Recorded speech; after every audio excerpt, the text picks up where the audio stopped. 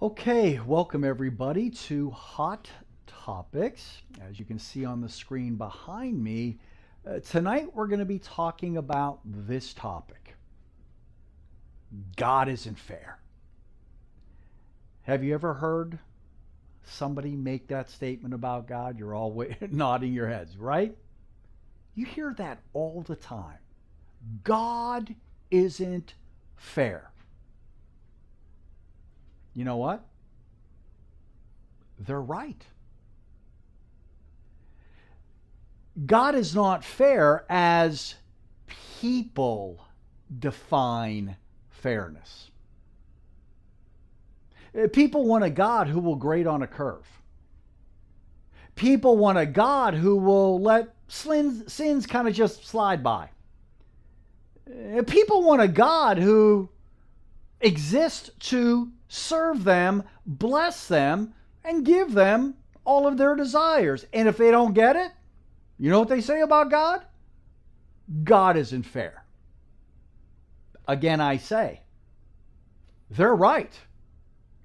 Because nowhere in the Bible does it say that God is or isn't fair as compared to how humans define fairness. Interestingly, people will hold human judges to an even higher standard than they hold the eternal judge God. If a human judge gets a little, loosey-goosey with the law, and somebody doesn't get a fair judgment, people will go to the press, they'll go out and protest. Yet, when it comes to God, the eternal judge, they don't want God to be just. They want God to be loosey-goosey with the law. They want God to be, quote, fair, unfair, as they define fairness. Again, God allowing them to get away with whatever they want to get away with. Scripture nowhere says that God is fair, but Scripture everywhere says that God is just. Let's take a look at some examples of that. Go to Ezekiel chapter 18. And again, when we're talking about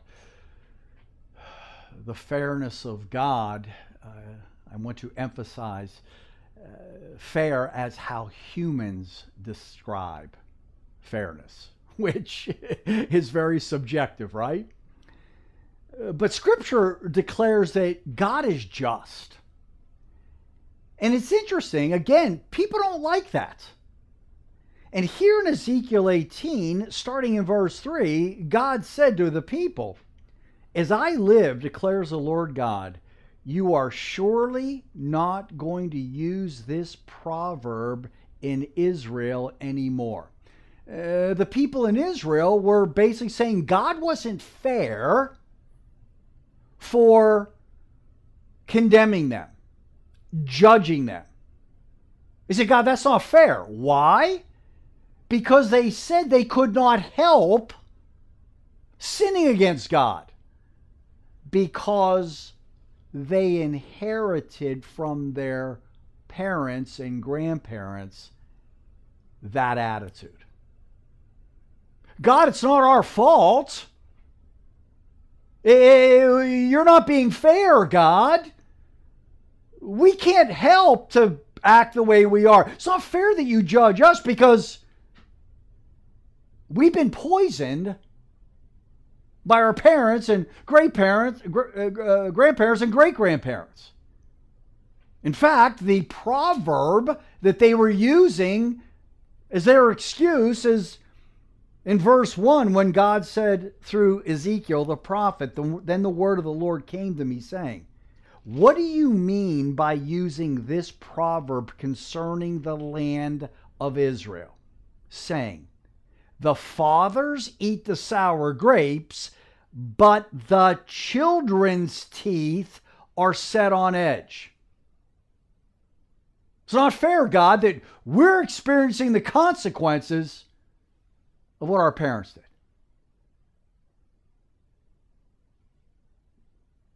And with that understanding of the context, verse 3, God said, as I live, you're surely not going to use this proverb in Israel anymore. Why? Verse 4, God said, behold, all souls are mine. The soul of the Father, as well as the soul of the Son, is mine. And God said, the soul who sins will die. In other words, God was not going to allow the people of Israel to make the excuse, well, God, we're sinning, but it's really not our fault. That's been passed down to us from our parents and grandparents. God says, no, no, no. Every soul is accountable before God. And God says, the soul that sins will die.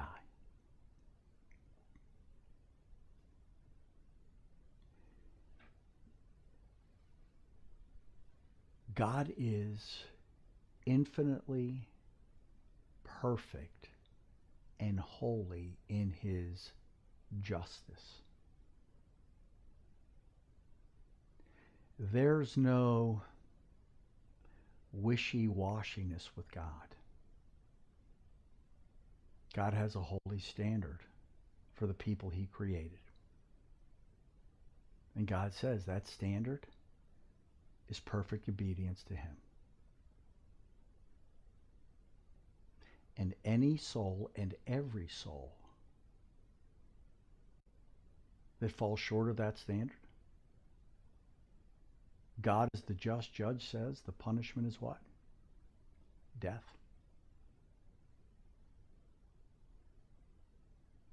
And there's no excuse. Like people today try to make, interestingly, the same excuse that the people back in Ezekiel 18 were making. People today in our culture say, well, I can't help whatever, because, I'm a victim of what happened to my parents or grandparents. Really? No. Every individual is held accountable before God.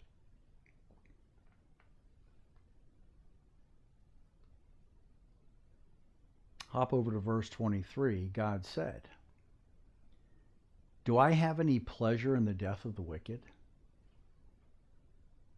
Rather, God says he would like that a person would turn from his ways and live.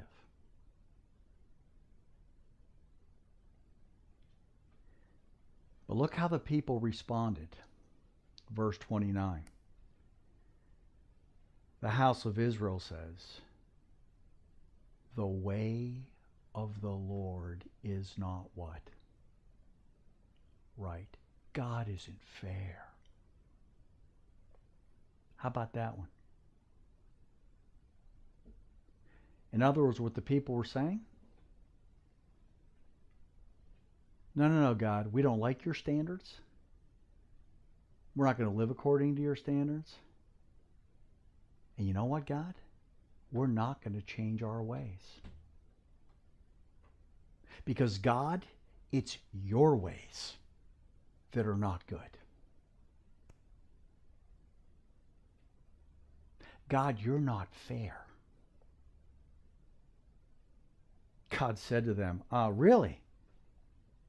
Are my ways not right, O house of Israel? God then said to them, no.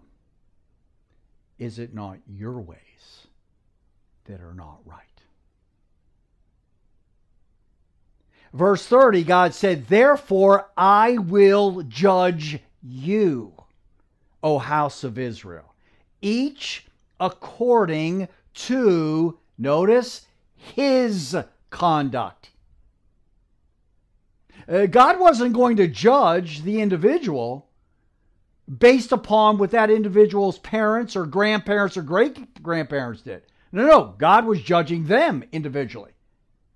In like manner, God was saying to the Israelites who were making the excuse, God, you're not fair. And God, by the way, we can't help acting the way we do because this has been passed down to us from our forefathers. God says, no. I will judge you, each according to his conduct, declares the Lord God. And then we'll look what God said to them. Repent and turn away from all your transgressions, so that iniquity may not become a stumbling block to you. Cast away from you all your transgressions which you have committed, and make yourselves a new heart and a new spirit. For why will you die, O house of Israel? For I have no pleasure in the death of anyone who dies, declares the Lord God. Therefore, repent and live.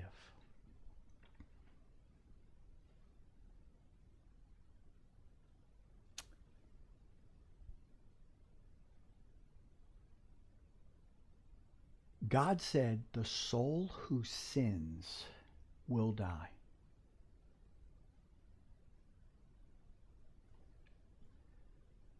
That is God's just standard.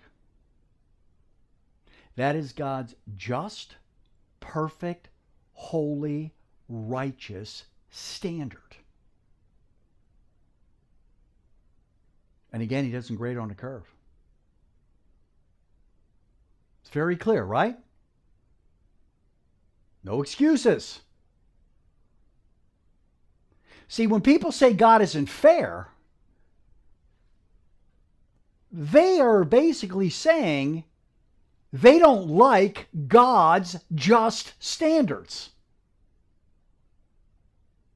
They want God to bend, to compromise, to let things slide so they can do whatever they want to do. Again, as I said earlier, when it comes to a human judge, they want to hold a human judge to the highest standard, especially if it's their life or the lives of their loved ones hanging in the balance before that human judge. And if that human judge in any way bends the law and renders a verdict that goes against the accused, everybody explodes. And they should. Yet when it comes to God,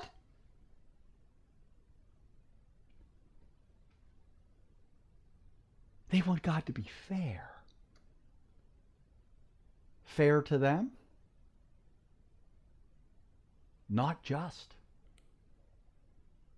Fair to them, not God. God says, the soul that sins shall die. Hop over to Luke 13. You see Jesus saying the same thing. Again, some people will say, well, that's the God of the Old Testament. He was this mean, a divine ogre in the Old Testament. But Jesus in the New Testament, he is just so full of mercy and love. Let's see what Jesus says in Luke 13. Starting in verse 1, now, on the same occasion, there were some present who reported to him about the Galileans whose blood Pilate had mixed with their sacrifices. Wow.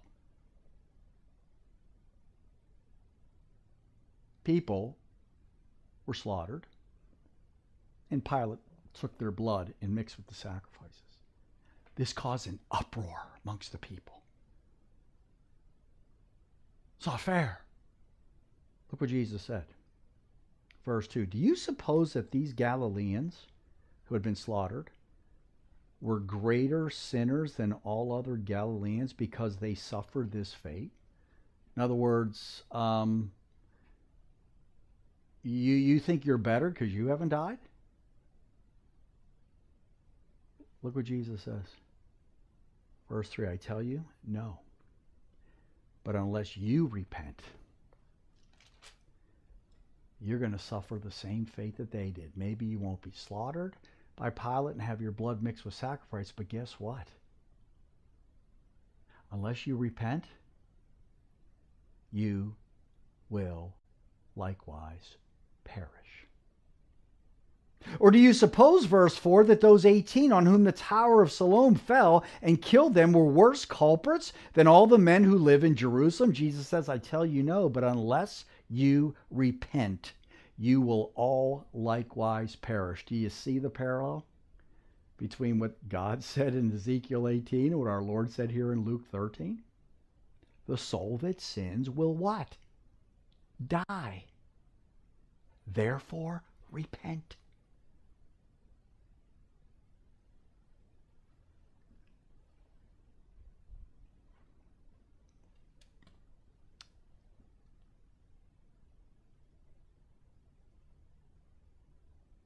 God is very clear. Those who do not meet his just, perfect, righteous standard will perish. Doesn't matter your socioeconomic status. It doesn't matter which country you come from, which language you speak, how old you are. Right?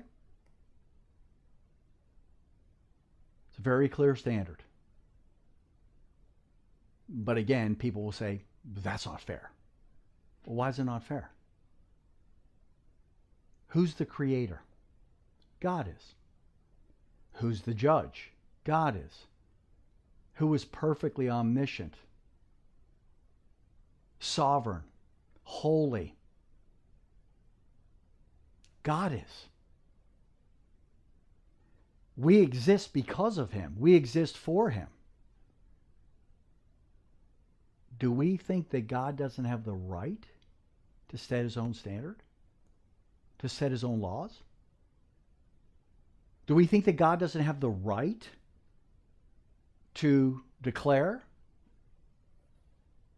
if you keep my standards, I will bless you. If you don't keep my standards, I will punish you?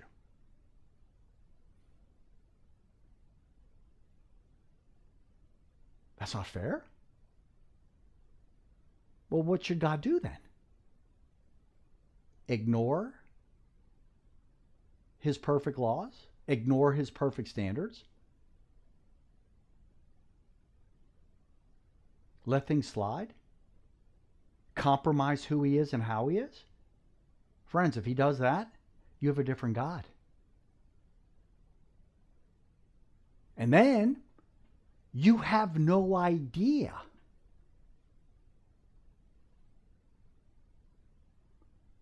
how you can be accepted by him, because his standards change all the time. Right? Then, if you're punished for something, because one day the standard wasn't that, now all of a sudden the next day it is, and you're going, wait a second, that's not fair. Yesterday you had a certain standard, today it's a different standard. Then you could claim God isn't fair, right?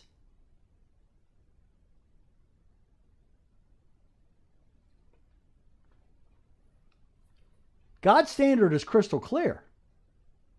And God's standard does not change because God doesn't change. Again, God is perfectly just. The soul that sins will die. And here's the problem. Romans chapter 3.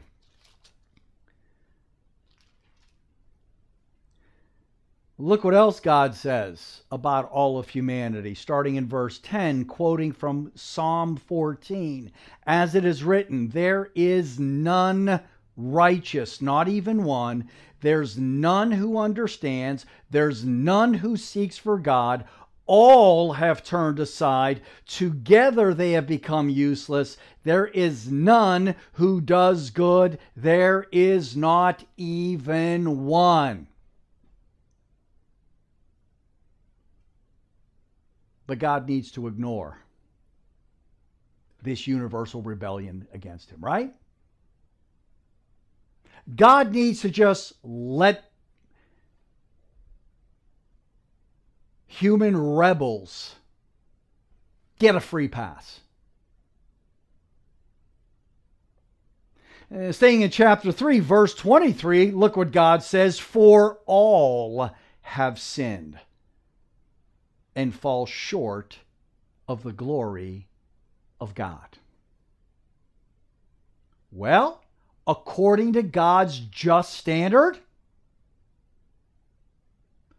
what must happen to all who fall short of the glory of God? Let me show you in the scripture, Tim. I don't know if you guys can see Tim. He's like cutting off the neck. Go to chapter 6, verse 23. What should happen? God makes it very clear. Verse 23, part A. The wages of sin. Notice one sin is what? Death.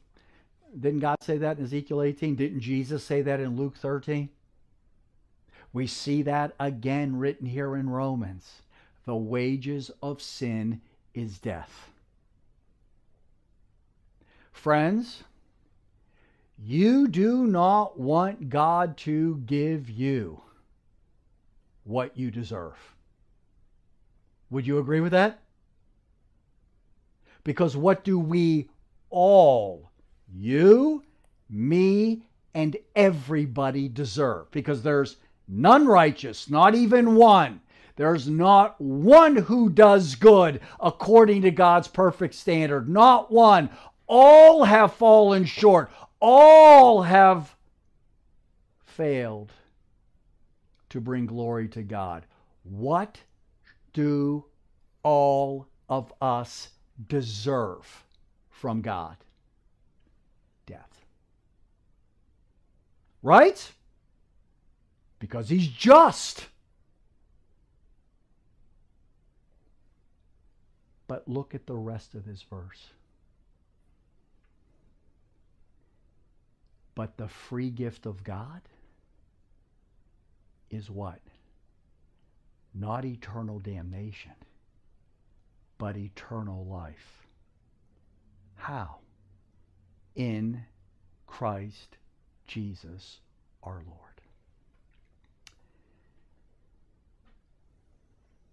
You might want to write down these two words in your Bible there in verse 23. For the wages of sin is death. Why don't you put somewhere right there the word justice?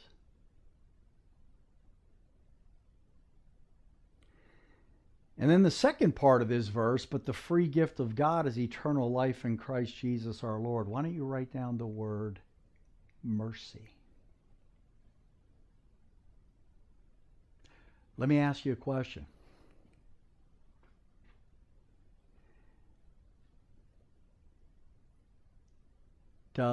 Do we deserve God's justice? Look at the beginning of the verse. Yeah, you all agree? Is God being unfair by punishing the soul that sins with death? Not being unfair. That's justice. That is God simply giving to us what we deserve. Justice. Second part of the verse. Yet he extends and grants mercy, not to everyone, but to some. Mercy. Not giving us what we deserve. giving us what we don't deserve. Mercy, forgiveness, compassion, the gift of saving grace in Christ Jesus. Do you see it?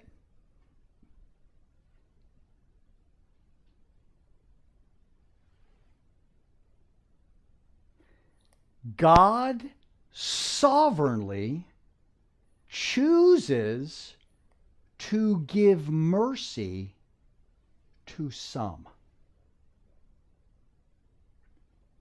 What do you think people say? God isn't fair. Really? So you want God to treat everybody equally? Okay? Then what happens to all of us? Damnation. Right? It's God's justice. But you need to understand something. God doesn't treat all men equally. Because God gives mercy to some. God gives to some what they don't deserve. If God treats everybody equally, that means everybody gets what they deserve.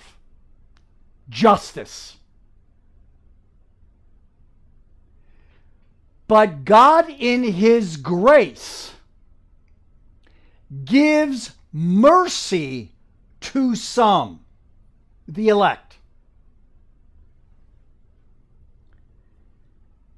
The rest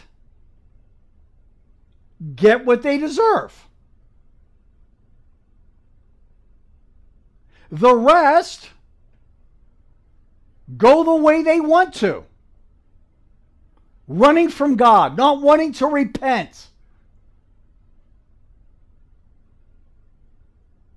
Understand something. And by the way, we're going to make this a two-part series. Tonight's part one. Just want to kind of lay the foundation of this idea of God's fairness and He's unfair and all that. I really wanted to introduce the two key words, God's justice and God's mercy. And next week, in part two, we'll talk about the doctrine of election, where again, God gives mercy to some, but not to everybody. And guess what? Many in the church stand up and scream, God isn't fair. Right? So tonight we kind of took a look at what non-believers say about God. God's not fair. And we kind of defined what their definition of fairness was, and we took a look at what God's definition of His true justice was. Next week we're going to come into the church and talk about how people scream that God isn't fair because He doesn't give mercy to everybody. As I conclude, you need to understand, everybody deserves justice. God's righteous justice. Everybody sins, and therefore every soul deserves God's just judgment, eternal damnation. Everybody.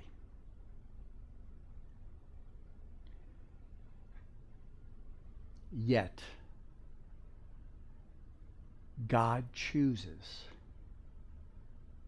to give mercy, something they don't deserve, to some.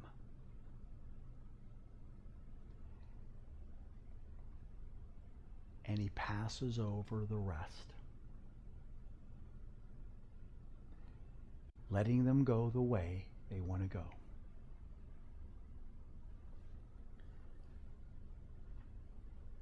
The saved, the elect, get mercy, which they don't deserve.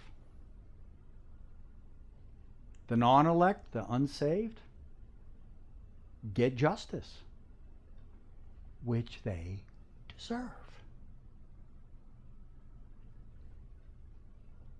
God is not under obligation to grant mercy to anyone.